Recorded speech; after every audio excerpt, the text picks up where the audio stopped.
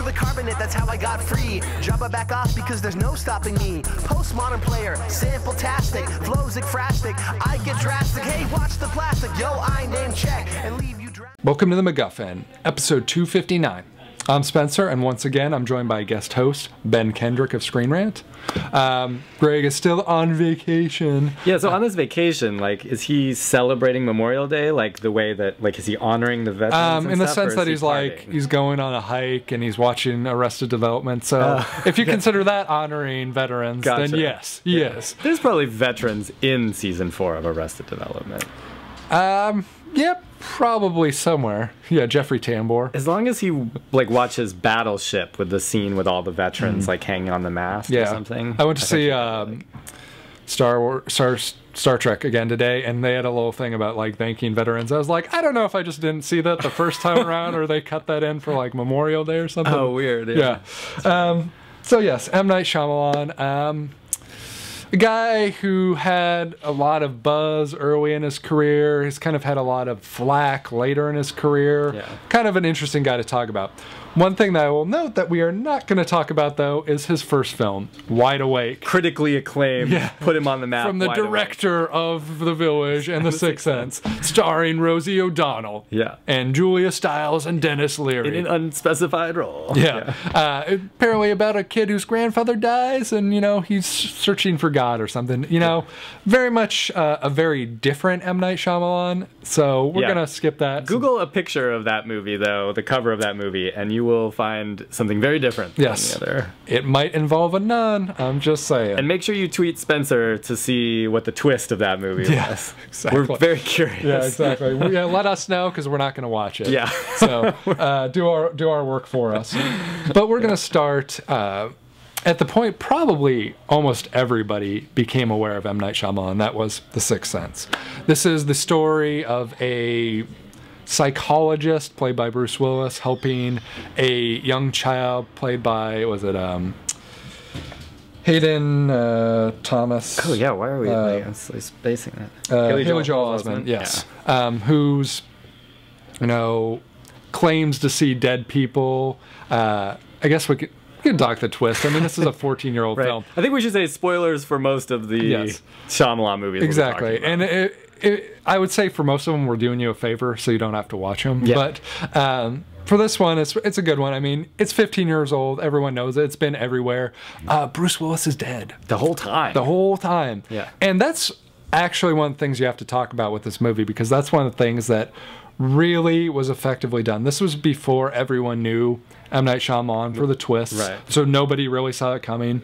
If you actually go back and rewatch the movie to see sort of the context of how you think like the conversations are structured, how like you think he has conversations with Toni Collette, Haley Joel Osment's mother and stuff, it actually is just structured so it looks like they're having a conversation, but it's clearly they're not. Yeah, they're like monologuing kind of. Like exactly. To themselves. Or it's sort of they are monologuing, but they're sort of like it feels like they're talking to each other, so it's very slickly constructed. And Haley Joel Osment looks like scared of him the entire time too, like for quite a big.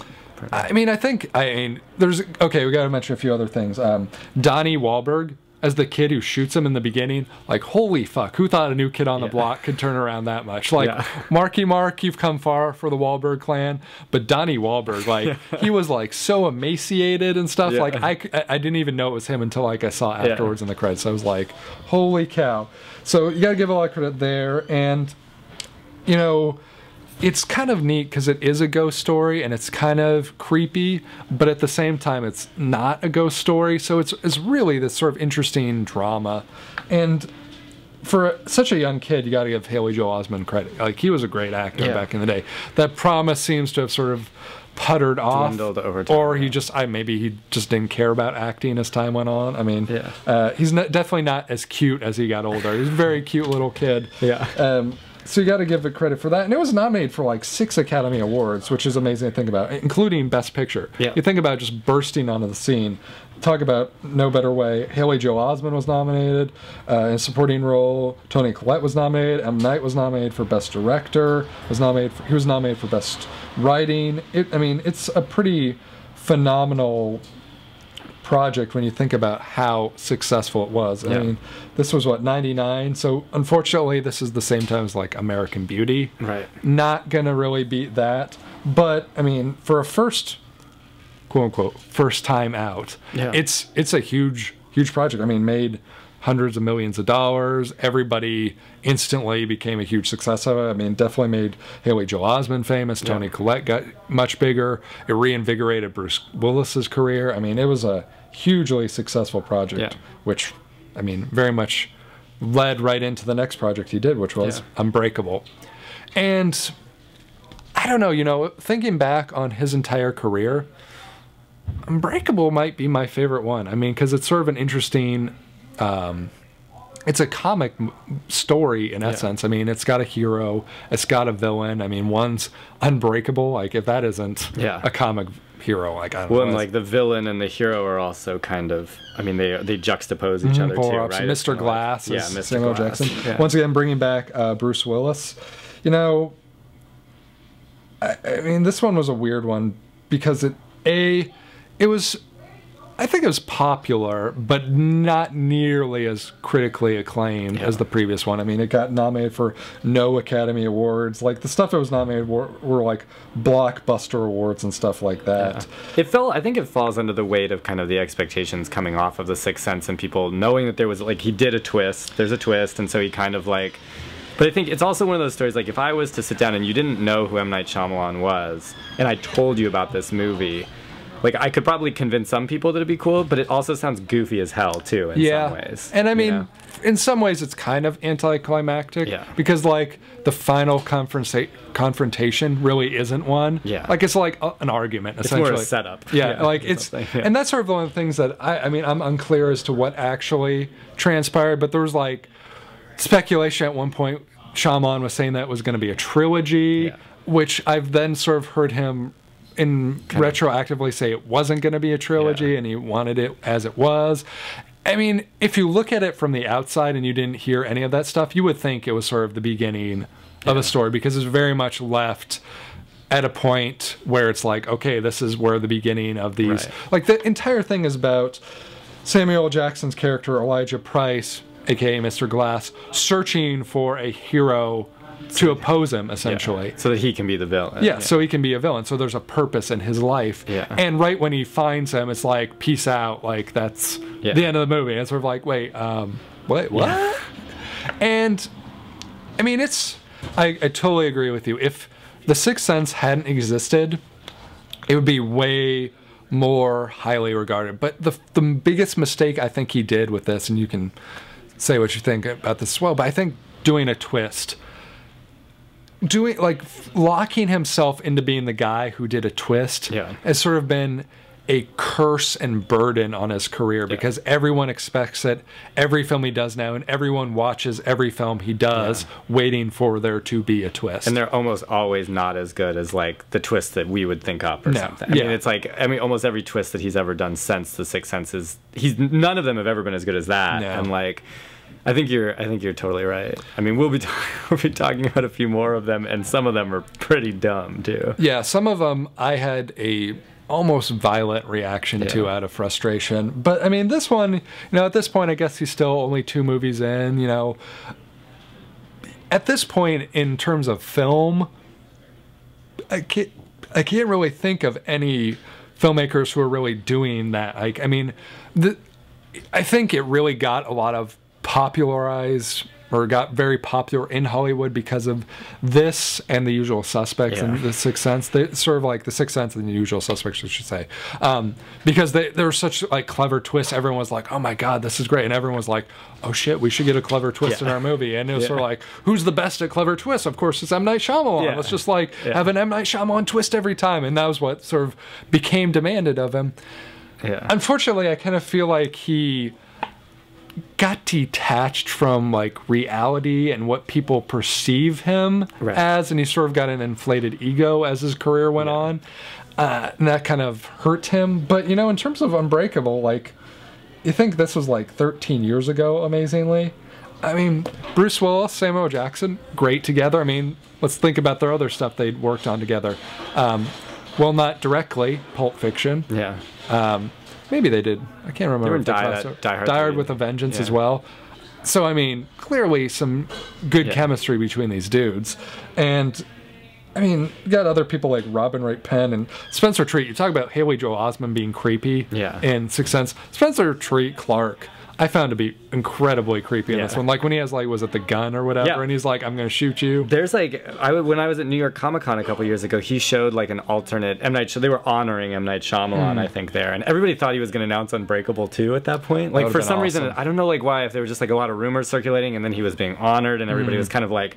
So we were all on this panel. Kind of, the only reason I was there, I mean, it ended up being a pretty interesting panel, but the only reason I was there was right after Airbender. So there was like very anti. So everybody kind of thought he was going to swing back and do something, but they showed a like alternate take of that scene, like I think which may be on the Blu-ray or like deleted scene or something. And it's like riveting to like watch like kind of this longer version of it and like how it was going to play out a little bit differently, and all of it's apparently like 90% of that scene was like improv, even with the kid and stuff. That's crazy. Yeah. So, I mean, he was really young at the time too. Like, I mean, I don't know how old he's, like 8, 10, something like that. He was very young, and it's so creepy though, because like he's like, "I believe you to be unbreakable. I'm gonna shoot you, Dad." And it's sort of like, whoa, this is fucked up on all sorts of levels. I think that's why like people had a difficult time with that movie, is because there's some like pretty. It takes like the superhero idea stuff, like it's very dark, really dark, and like it never probably like lives up to the promise that the movie sets out with like the train wreck and him being totally okay. Like that image that they were like they had plastering all over the trailers, they kind of like, wrecked that, if like just hammering that home. I think it would have been neater if they hadn't done that.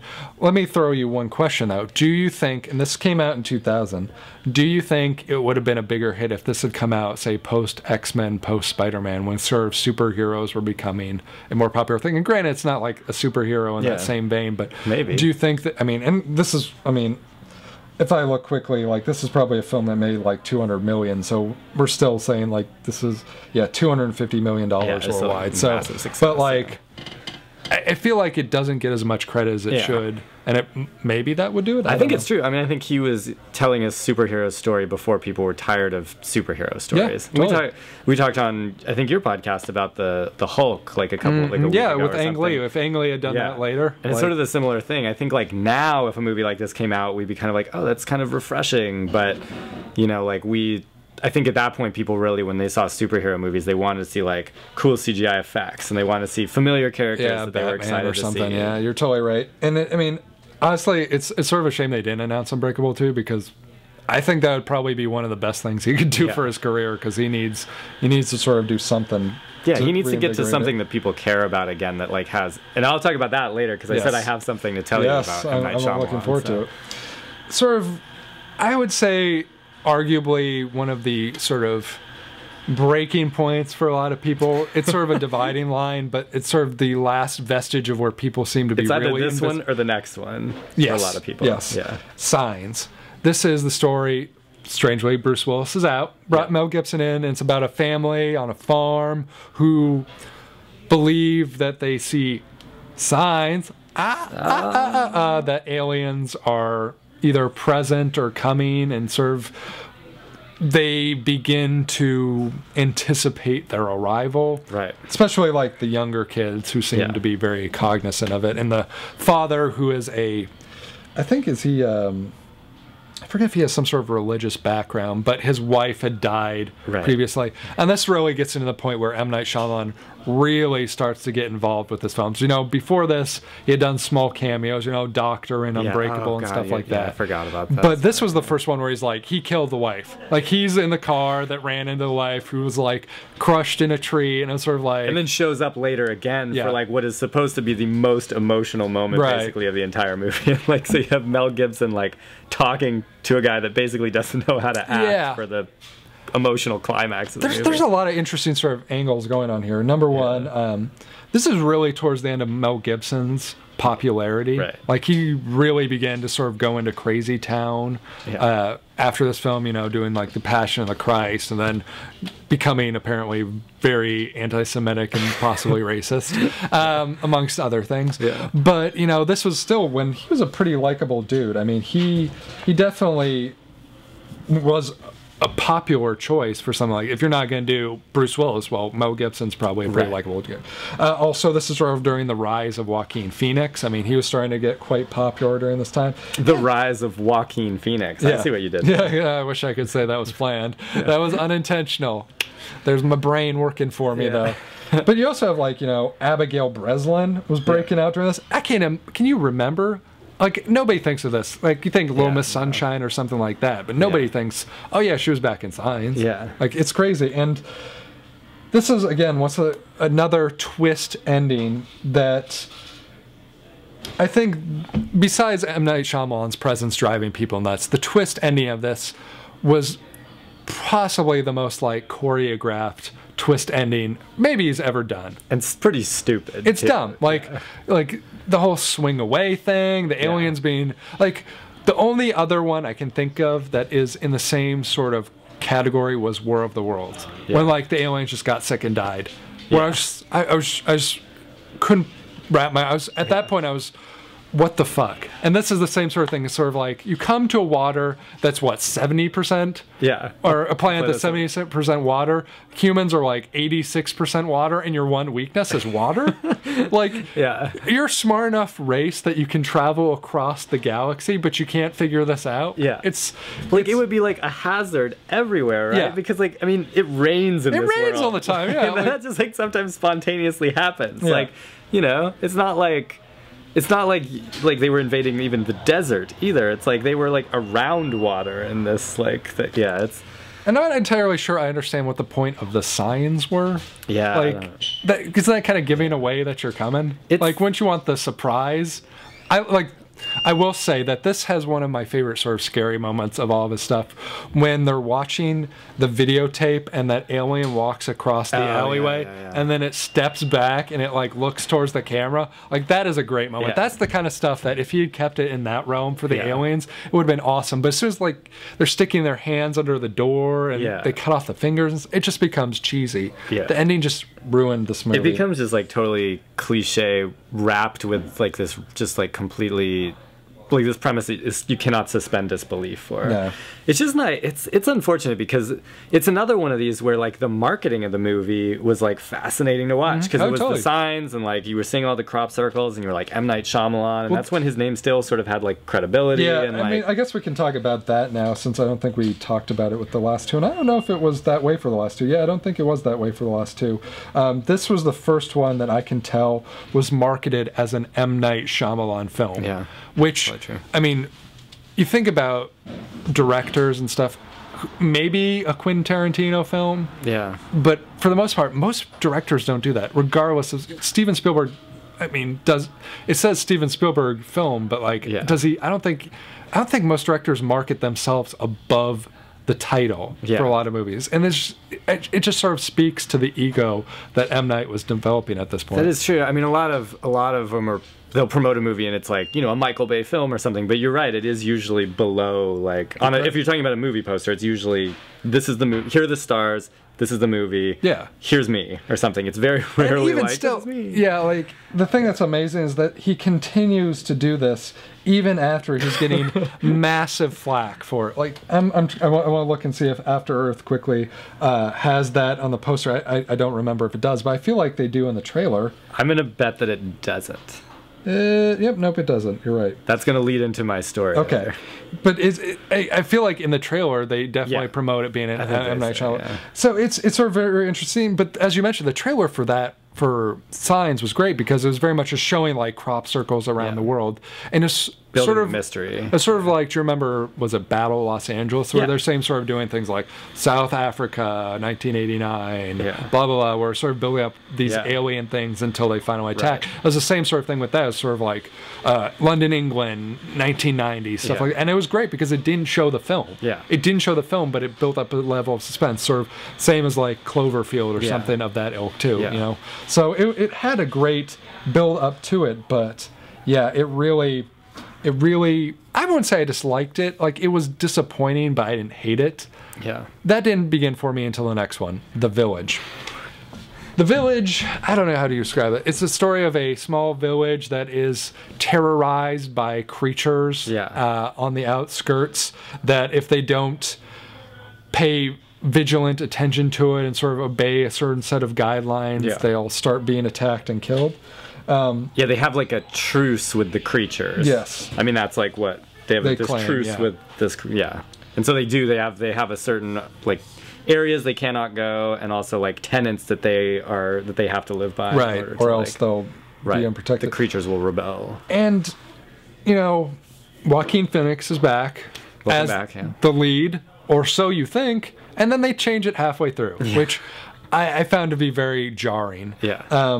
But I mean, you got a great cast. You mean Sigourney Weaver, William Hurt, Adrian Brody. This is like post, like, you know, Academy Awards, Adrian Brody. Yeah, and post Lost in Space, William Hurt, I think. I think wasn't Lost in Space like 1996 or something though. It was a little bit past there. Yeah. But I mean, this also marked the sort of like breakout of Bryce Dallas Howard, Ron Howard's daughter, for those who aren't cognizant of the name, who plays a sort of blind girl who is one of the bravest of all despite being blind, and sort of when Joaquin Phoenix gets hurt, she sets out to find medicine to save him despite that being against the rules and regulations. I found it very creepy. The first half of this movie is very creepy. I like the creatures. I like this sort of sense of fear. I like that they're trapped in this location and she has to brave it to go out. Whatever, you know, that's cool. Here's where my problem lies with this, and sorry for those who spoil it, but I'm saving you trouble because it's really terrible. Spoilers. This isn't even really the end spoiler, too. My problem is they literally tell you, like, was it William Hurt, her dad, is like, oh yeah, we just made up the creatures. That doesn't really exist.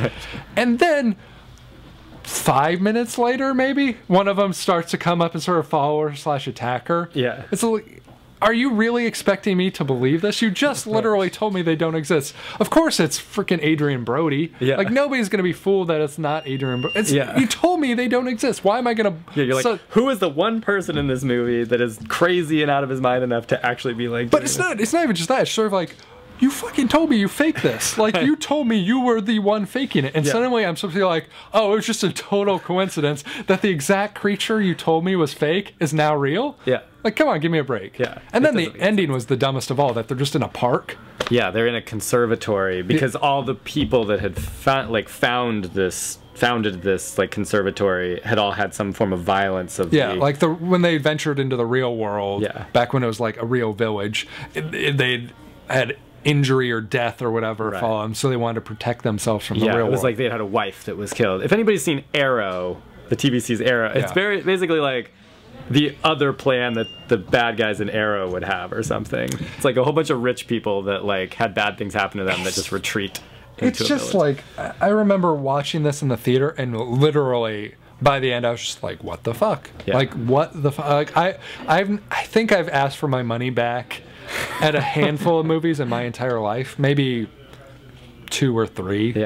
Honestly, and this was one I didn't ask it for it back, but I was sitting there like until the end being like, you fucked me, M. Night. Like, you seriously fucked me on this one. Like, so this is the one that knocked you off the M. Night. Oh, totally, yeah. And yet I continue to come back. Right. Like, it's like I kept getting sucker punched repeatedly. I mean, I gotta take all the blame on that, because this was the expression like, fool me once, shame on you, fool me twice, shame on me, or whatever that expression is. You're not gonna, well then you say you're not gonna fool me again, or whatever, right? Wasn't that what George Bush said or something? Yeah, like, he's continued to fool me like nobody's business. But it's really, the interesting thing about him though, is he continues to like use the same people in a couple films and then move on to a new person, continue over someone else. So it's like Bruce Willis. Then he sort of switched up and went Mel Gibson, Joaquin Phoenix. But then he carried over Joaquin Phoenix here, and then from here he carries over Bryce Dallas Howard to Lady in the Water. And Lady in the Water is, I guess you would say this is sort of the one last mediocre M. Night Shyamalan movie. It's not good. I mean, Paul Giamatti is the lead. Right. He's a caretaker at a, I don't know what, some sort of like apartment complex or something of that sort.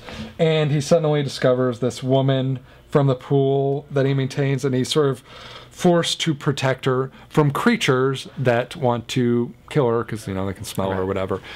Once again, going back to the creature card, one movie after doing it with Bryce Dallas Howard in The Village. Okay, we'll leave that as is. Like the best, he must have thought the best part of The Village was Bryce Dallas Howard having to deal with creatures, and he was must have been. I'm gonna do that again. But instead of the woods, it's gonna be with a pool. Yeah, the woods was the problem the last time. I'm gonna take what I did last time. I'm gonna put it in a modern setting. Surefire hit. Back on $250 million track. Yeah, he saw like Waterworld or something and was like, I gotta do something with water. Yeah. So, and I mean, it's got a lot of great actors, and it's got Jeffrey Wright in it. It's got Bob Lababon. The problem, though, is it's got Freddie Rodriguez from Six Feet Under as well. Yeah. In one of the most peculiar roles I've ever seen. This is pre what's that Grindhouse movie? Project Terror. Oh yeah. Pre-Project Terror. Planet Terror. Right? He plays a dude who just decides to work out one arm of his body. So one arm is like super built, and the other's like just a regular dude's arm. And it's like, what a weird thing to do. And this is, it's just a very peculiar one. And he must have thought that was genius when he was writing it. He was like, I've never seen a character with one arm bigger than the other. Yeah. Well, the other problem is that M. Night decides to be like a main character this time out. Right. He plays, I believe it's a critic in the movie. Oh, that's right. And he's not a critic. Is he a critic? No. He does that in one movie, though, doesn't he? He is the hero in it, but the critic is played by Bob Lababon, who gets murdered promptly in the beginning of the movie. I remember that there was something with that there was a critic. I forgot he didn't play the critic. No. He killed the critic. That was just it. Like, funny how that occurs shortly after he's eviscerated during The Village. Not a subtle message there. It'd be interesting to see if he fits a critic into After Earth after the drudging that he took for Last Airbender.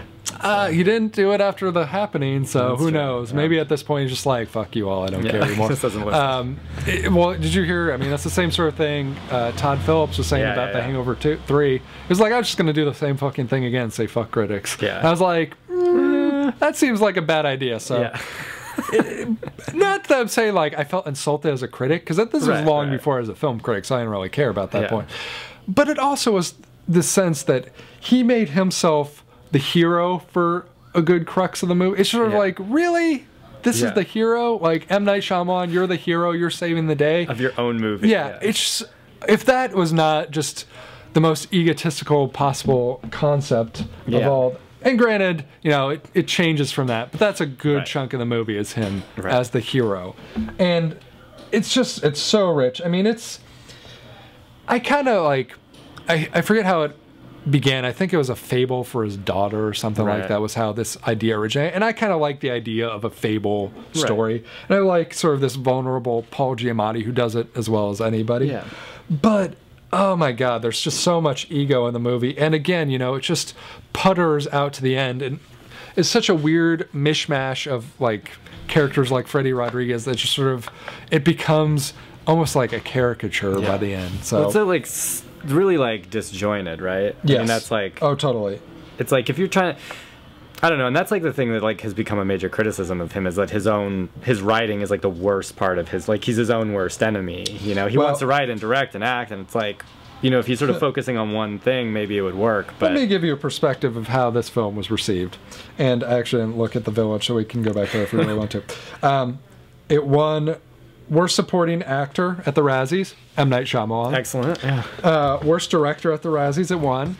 Nominated for Worst Picture at the Razzies. Sadly, it lost that. I don't know if that's a better thing or a worse thing. I wonder what was up that year too. And believe me, I can look that up in just a second. But also was nominated for Worst Screenplay at the Razzies, which it lost. So he so it took him 2 awards at the Razzies. Took him 2 awards, but sadly not Worst Picture. So based on his nominations versus his wins, he should write. Okay. He should stick with writing, not directing, and not acting. Yeah, exactly. I mean... it's tough. Like I used to think he was a good writer. I don't know at this point. At this point, he should just. I I mean, he was involved with writing Devil. Yeah, he was. That was and that's like actually a really good. That one's decent. When he started doing that, like the idea that he was going to have those like Night Chronicle movies where he sort of he had like an idea and he'd throw it out to someone else. I was actually really excited about that because I think every single one of these movies that we're talking about, really interesting ideas. Every single one of them, like Lady in the Water could be a really cool movie. Totally. And it's got good actors. Cool. Yeah, I mean, Signs could be really great, but it's like it needs someone else to kind of step in and like say, okay, this idea is cool, but I mean, we don't really need a dude with one arm bigger than the other in this movie, right? Like that's kind of distracting. It plays in the fairy tale aspect of it, I guess, but it's so disjointed that it doesn't even matter at that point. It's kind of like how Tim Burton is to me now. It's like you need someone to sort of step in. Like, totally. Some of these I've guys said that about what's the name from Donnie Darko? Oh, right. Yeah. I'll look it up in just a second. But let me get to this first. The two things that beat him out for worst picture and worst screenplay, Basic Instinct 2. Okay. I mean, I guess I can... But that just had to be because everybody was like such high expectations for Basic Instinct 2 after Basic Instinct. I don't know how you could possibly possibly live up to it. It's like Iron Man 3. It's like, you know, even if it was amazing, people would still be like, I don't like it was a decade after Basic. Who has any expectations at that point at all? Richard Kelly. Director. I think he's way better reined in. I think the director's cut versus the theatrical cut is one of the few times the theatrical cut's better than the director's cut. Yeah. Quickly, let me go back to The Village and see about Razzie Awards or anything. I don't think it won. I can't imagine The Village was like really on people's radar that way. Yeah. It wasn't. So he didn't even get nominated for a Razzie or anything. So I guess in some ways, I think Lady in the Water was better than The Village. Yeah. So it was probably some sort of like, makeup for the problems of The Village. But yeah, it's not great either. Don't get me wrong. It's not great either. So Lady in the Water is where I fell off. That was my point where I actually I didn't see Lady in the Water. Yeah, I don't blame you. Like that was kind of like I think The Village sort of like I don't know if it just kind of came out and I wasn't like really interested in I think I did like the trailers. I think I just kind of felt burned by it. I don't blame you. Like I mean honestly, like I forget the circumstance. It might have been on video that I saw it. Yeah. I'm pretty sure I didn't pay to go see it in a theater, but I was watching it and I still had hope. This is during my period of like shame on me, where sort of like every time like, oh, he had such talent in the beginning, he's got to be bringing it back, and sadly you're punched in the gut again. I think I liked The Village more than you did, but I think I kind of have a similar feeling like you had with Lady in the Water, where like you liked it more than The Village, whereas I think I'm the other way. But I'm somewhat apologetic for The Village, even though I don't. But I don't. I mean, it's by far not in my top 3. Not apologizing that much for it. Yeah, I don't want anybody to go see it. Yeah. I'm just saying, like... It's not as bad as Spencer saying. Yeah. Well, arguing The Village or Lady in the Water or whatever have you. Sure. The point where I think everybody started to rail against him, though, was The Happening. That's when everybody got back on board, I thought. Really? I think no. That was the movie that I think not only were people not on board with him anymore, but they outright were sort of laughing at him. Like I remember people laughing at that trailer when it was coming out. And this is the story of, people just start dropping dead, and in essence, nature is turning on humans and starting to kill everyone. Again, like really interesting ideas in it, because like the suicides. Yes. I mean, so like nature compels people to commit suicide. Yeah, sort of messes with brain chemistry. Yeah, so they'll like walk off of a roof, or they'll just like run their car into a tree. Right, or, exactly. I think someone gets like chewed up by a lawnmower. Yeah. But like all that stuff, I thought was pretty cool riveting. Yeah. But it's like punctuated. Like anything that's like is in between those sequences is just like weirdest like drama. Mark Wahlberg's doing something super weird in it. Like, I mean, again, this is sort of like a lot of the time I can be on board with some of his acting choices. Paul Giamatti, Giamatti. Don't blame. Even though I don't love her parts in Lady in the Water and The Village, I like Bryce Dallas Howard. I think she's fairly talented. Joaquin Phoenix, Mel Gibson, Bruce Willis, all very talented people. Mark Wahlberg. Not saying he's untalented, but I wouldn't say he's as strong as some of these other people. Yeah. He's good in he's great in The Departed. There's a lot of roles that Mark Wahlberg has been good in. That's a smaller part. Sure. He's better in smaller stints. Yeah. And, I mean, he's gotten better as time goes on. So for sure. But he usually doesn't really flex that acting muscle, if you will. And Zooey Deschanel. very cute, very charming. Yeah. Not necessarily the right project for Zooey Deschanel. Right. I mean, she's quirky, cute. Not really the right time for a quirky, cute actress. Yeah. Like, I don't think Zooey Deschanel when I'm like, heavy actress for this film. Yeah. And then, you know, John Leguizamo, if Right. you're thinking, like, high-quality actor, like, who doesn't think John Leguizamo? Yeah. Alan Ruck, like, very strange people. Of course, M. Night Shyamalan's back again. Right. It's I mean, it was, this is the point, like, again, you know, nominated for Worst Picture at the Razzies, Worst Actor Mark Wahlberg, Worst Director, Worst Screenplay. And again, you know, this is, as I said, people are laughing at this, at the trailers. But, you know, it's, again, I don't know if it's sadder that he's losing Razzies or that he's winning Razzies. Right. Like, which is the worst thing? I would think losing Razzies, right? Yeah. Because it's like, then you bad, weren't even bad enough to be like, enough people didn't go see your movie or care enough to actually like vote at the worst or something. I gotta check out quickly what films beat Max Payne. Okay, another Mark Wahlberg joint. To be fair, this is a tough year for Razzies. Worst Picture, Love Guru. Oh, That's a tough one right there. Like, honestly, like, I would not want to have to... Disaster movie, Meet the Spartans. In the Name of the King, Dungeon Siege. This is just a terrible year for film. So like, basically, Yui Bowl films, a bunch of parodies, and yeah, that's pretty terrible. And Mike Myers trying to figure out what to do after Austin Powers. It's just like, wow. I gotta love this. Paris Hilton won Worst Actress for The Hottie and the Naughty and Worst Supporting Actress for Repo, the Genetic Opera. That's an impressive feat. But Worst Screenplay, Love Guru. Worst...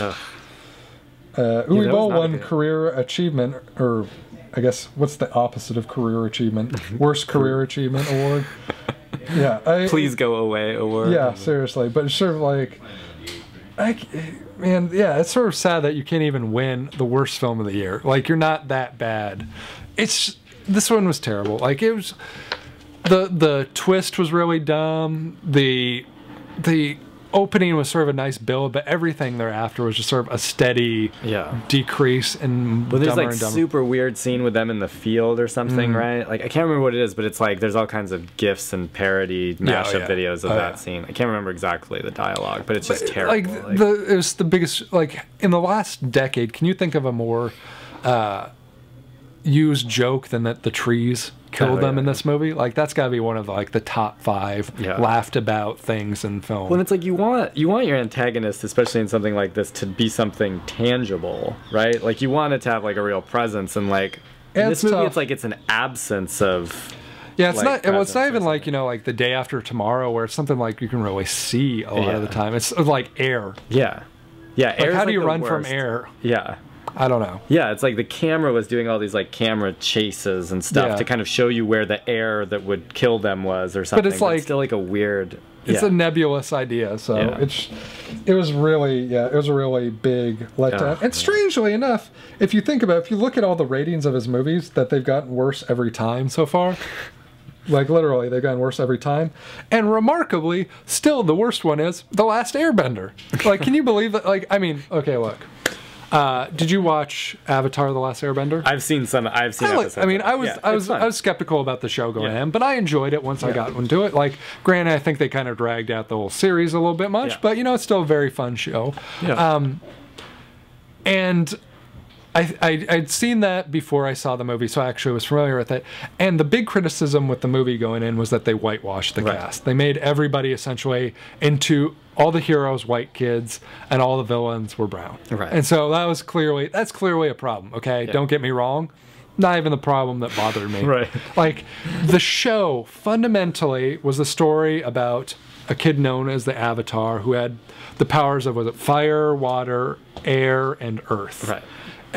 He could control all these powers, and he was going to use them for good to bring peace around the world against these fire lords who are trying to take it over. Right. Everyone else except the Avatar could only do one form of metal, water, air, or whatever bending. Right. And the show was very fun. It was sort of very heartfelt, and they just sucked all of that out of the movie. Like, it retained nothing of what made the show charming and fun. Yeah. Like, there's like no excuse for it either, because it's one of these things where, you know, like when you, sometimes someone will defend like casting, I mean, not to dwell on this like racism casting point, but it's like, you know, when you say, okay, well, like, you know, people are upset because Elektra is black and, you know, the new Spider-Man movie, it's like, well, there are versions of that character that are black, so it's like, you know, it's fine. But even outside of that, even if you sort of feel like Elektra should be a white guy, it's like you want the best actor in there. And so if Jamie Foxx was like the best actor to do it, then you can like switch the race. But like the kids in this movie is not good actors, so you can't say, okay, like, well, you know, we had all these actors, but when we, you know, tested them all in service of the best movie with the best performances, these are the best actors. It's like there's no way that's possible. If anything, I would say the non-white kids are the best one. Like you have like Dev Patel as Prince Zuko, who's sort of like one of the main antagonists. You have Cliff Curtis as Fire Lord Ozan, Asif Manvi. Yeah, Asif Manvi. Yeah, like you've got a lot of talented people as the the antagonists in the movie. Yeah. And why do you bring in all these shitty white actors? Yeah. Like Noah Ringer, who plays Ong. Right. Look, I don't want to like beat on a little kid, but like he didn't capture what that character was. And maybe, I don't know, you want to blame M. Night Shyamalan for misdirected. I mean, this clearly is, M. Night Shyamalan's the Avatar: The Last Airbender, which is so weird because he did not create the series. Like, it's based on existing material. I don't know how you could, like, maybe they told him, they're like, yeah, you put your name on this version, like because they don't want it. They were like, this is not the version. But it's funny, you know, I was showing you that this gets worse and worse with every film.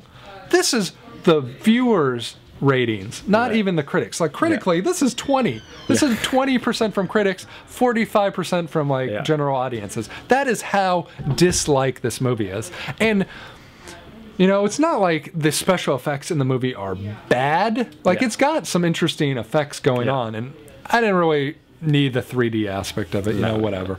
But it has moments of interesting special effects, so that's not the problem. But it sort of always boggles my mind. This is sort of my theory about why it's weird that DC can't do good live action movies. If you have like tons of existing source material, just take one of your animated films that's good and make that a live action one. Like, it already is there. We know that's good. There's 3 years worth of material for Avatar. Why are you just hacking together the shitty, the worst possible like story based upon all this existing material that you could? There's so much better that you could have done. Like, I don't understand. And it felt like M. Night Shyamalan was at a point in his career where he wasn't as successful anymore, and he was still wanting to do big projects, but they're like, look, we're not going to give you $150 million to do some original project again. We have this built-in property. We'll give you $100 million. Do with it what you want. We figure, you know, between your name, there's still a little credibility, and this property has enough built-in audience that will make our money back. And the worst case scenario happened, which was like nobody, M. Night Shyamalan fans and like the remaining M. Night Shyamalan fans and Avatar fans both like turned on it. The problem, though, is, you know, the film was successful relatively. I mean, it made $300+ million. And so it's sort of like, they got all those Avatar fans in who were excited for the series. They got those like last remaining M. Night fans in, hoping it'd be good. And then it's sort of like everyone came out like, what the fuck? You just stole my money. So it's, I mean, if you can believe it, like, let's see, here we go again. Worst supporting actor winner, Jackson Rathbone. Worst director, M. Night Shyamalan. Worst eye-gouging misuse of 3D. Worst screenplay winner. Worst picture winner. He's just sweeping it all here. Jeez, and losers here. Worst supporting actor, Dev Patel. Ouch. I didn't think he was that bad. Yeah, I didn't think so. Worst couple / worst screen ensemble. Worst prequel, remake, ripoff, or sequel. Worst supporting actress. Wow. They were dominating the Razzies this year. So it's clear that there's so much dislike for him. And as we said before, it's weird because, you know, Devil was kind of a fun film. I mean, granted, maybe it was just sort of him as hands-off as possible. But maybe he just needs to come up with ideas and then hand it off to people. It's like film is such a collaborative process. Like, I understand why some filmmakers want to like write, direct, and star and things like that, you know, but it's like, you would think at some level, especially after this amount of criticism, I mean, this is not the first time he was being criticized for some of those things, like, why you wouldn't at that point say, okay, like, I don't want to like make films that are frustrating to people anymore. Like I want to make movies that people care about again, and so like I'm gonna kind of like open that up. Well, I mean, he has done that with After Earth. I mean, like After Earth isn't his baby in the way that some of these other ones may have been. I wonder though, like how detached he is from, I don't know, maybe he just doesn't pay attention to the internet or stuff like that, just because like it's so critical. I don't know how you could work if everyone's just railing against you all the time. Like, and I mean, maybe he just has become so insulated from when he was successful that he doesn't listen to any of that. I don't know. Like it's an interesting question, which I mean brings us to this Friday. The 31st, the most anticipated movie of the summer, After Earth. M. Night Shyamalan's After Earth. Will Smith, Jaden Smith. See, this is instantly where you're getting into sort of a weird thing. The concept of the film I like, you know, the ship crashes on what used to be Earth 1,000 years in the future. Earth has adapted because of the misuse of the planet. Over years, you know, global warming, yada yada yada, has turned it into sort of this horrific landscape that's full of super creatures, full of super dangerous creatures, and the ship crashes there, and you know they're forced to try and find this homing beacon that will bring someone there to help them survive or whatever. From what it appears in the trailer, it looks like Will Smith is injured, can't go out, and so his son Jaden Smith, in real life son, and son on screen Jaden Smith, is forced to go out and tackle all these adventures on his own.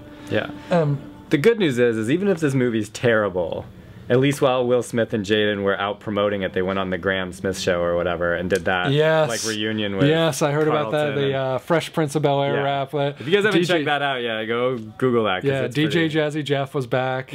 Carlton or Alfonso Ribeiro was doing the Carlton dance. And they like all rap and dance, and it's pretty awesome. That was pretty good. And you have Bradley Cooper and Heather Graham in the back, and Heather Graham is just like, she's like totally getting jiggy with it, and like Bradley Cooper just was like, not in it all. As white as possible. Right after he learned how to dance in Silver Linings Playbook, which is funny. That is a shame. You know, he really should have broken out some of those moves. I mean, let's start.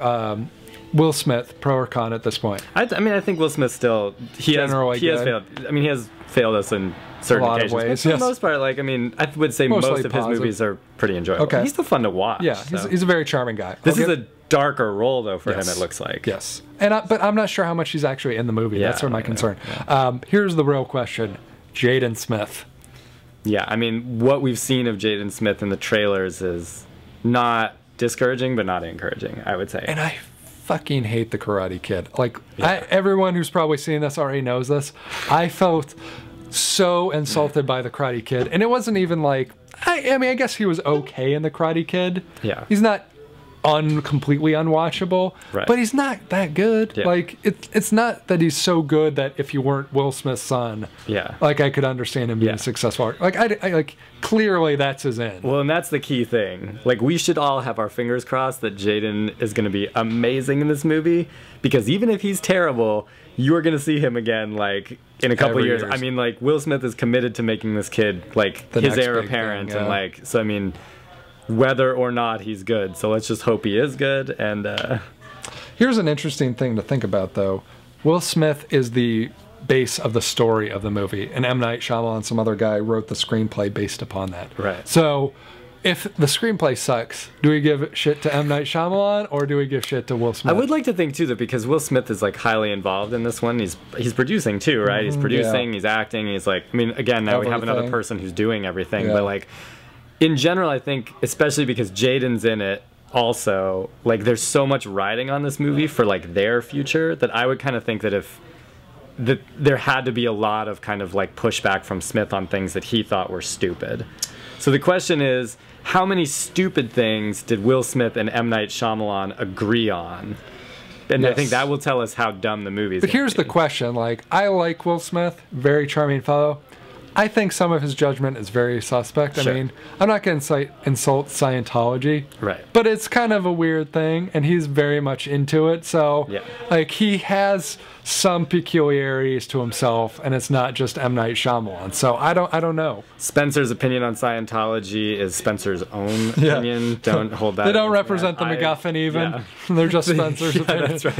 The feelings expressed about Scientology on this video cast do not represent the MacGuffin. The MacGuffin. sense overall. I'm not saying that. I'm just saying, you know, sure. No, he's got some interesting aspects to him that I don't know what he like. I mean, wasn't there at one point he was considering being an old boy? Yeah. Like, if that doesn't speak to some questionable judgment, right. Like, I don't know what else. Like, I actually liked back when he was trying to win an Academy Award all the time. Yeah. Like, those were the days. Like, those were actually some sort of interest. Pursuit of Happiness. Do another one of those, Will Smith. Yeah. But, like, now... Even 7 pounds or whatever. Yeah. Was it 7 pounds? 7 pounds, yeah. I liked that movie. I know there are a lot of people who didn't like that movie, but I actually liked it. But, like, it's like, what have you done for me lately, man? It just feels like he is on a track to, like, not try and be nearly what he used to be. I mean, Men in Black 3, blah. Yeah. I mean, just, not nearly as interesting stuff as he used to do. He's definitely kind of, like, focused on some franchise stuff lately, and that's the kind of stuff we have seeing coming up from him, too, I think, if I'm remembering correctly. I mean, I think... they have an idea for, like, Man of Steel, for Men in Black 4, too. I think they were talking about that. I already see, like, they have, like, him as a producer on After Earth 2. Yeah. So, I guess it's already a foregone conclusion that they're going to go ahead with that one. I just, oh man, I wish I could say I'm enthusiastic about After Earth. I'm interested to see it, but okay, so here's the caveat to that. I'm interested to see it because it's going to be free, and like, I mean, because we're going to be at a press screening, and I know that's like. That sounds terrible, but it's like, I am interested to see it, but I don't know if I could, like, if someone was coming to me now and saying, hey, what do you think? Do you think I should, you know, get tickets for After Earth on Friday? I would probably say, like, definitely wait for the reviews, because... Well, let me go back and correct myself. Literally, the only thing he's done since 7 pounds is Men in Black 3. I don't know what you're up to, Will Smith, like... A lot of production. I guess, I mean, but sort of like Karate Kid and This Means War. Oh, see, I liked This Means War, though. It was good, but that movie. I love that. But it's sort of like those are his only 2 like production credits since then, before After Earth. Maybe 7 pounds, like what? Maybe Scientologists just like locked him in like a cryo freezer for a little while. I don't know. Put him in the corner. You ready for my story? Please, yes. Okay. So the other day at Screen Rant, we have like tag pages. So, you know, if you go to the tag, there's like a poster and, you know, it's synopsis and all that. And the poster that we had up for After Earth was dated. Like, it was after they'd moved and so we got an email from you know, from the studio saying like, hey, we need you guys like to update this thing and you know, whatever else. And we had like also tagged in a Screen Rant like Facebook page. Now you can tag, you know, like we put up something on the Screen Rant Facebook page. We tag After Earth and it shows up on the After Earth, you know, timeline or whatever. So we had written, are you excited for the next movie by M. Night Shyamalan? Like, click here for new details on After Earth, and tagged After Earth. And so they were like, while you guys are at it, while you're fixing this poster, can you untag M. Night Shyamalan's name in that, like in that post or whatever?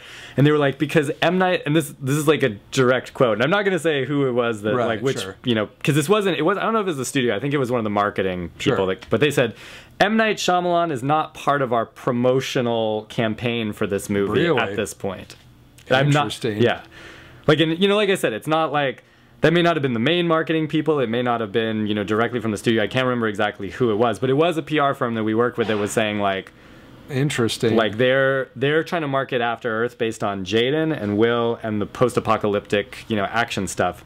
Not on him. I wonder if that's like he doesn't feel connected to it, or if they just don't want him to be sold by it. I'm wondering. I think he's got a lot of, and you know, I know he's in the. I mean, we were talking about it. I mean, it does say an M. Night Shyamalan film in the trailer, and it is on the poster.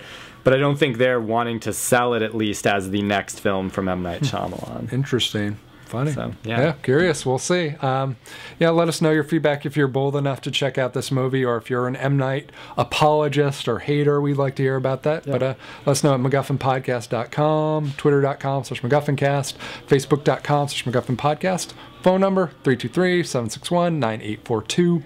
We're on iTunes. We're on Blip.tv, Miro, Roku.